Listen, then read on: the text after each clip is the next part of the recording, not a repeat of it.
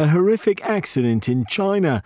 The driver brakes sharply as he approaches a toll gate near Ningbo in eastern Zhejiang province. Little doubt about his cargo, a load of steel bars seemingly obliterating the cab. How could anybody survive that? But incredibly, this driver does. Admittedly, it doesn't look comfortable as rescue crews struggle to free him, but uncomfortable definitely better than being dead. Finally freed by rescue workers after a delicate 2-hour operation, carefully removing him from what remains of his flattened vehicle. He's currently being treated at a nearby hospital for severe injuries to his head and numbness to the lower part of his body. Police say the truck, which was overloaded, was heading downhill on a road at high speed when the driver slammed on his brakes, causing the steel bars to surge forward, crushing the cab and trapping the man. Miraculous that he survived, although not his truck, which came off the worse.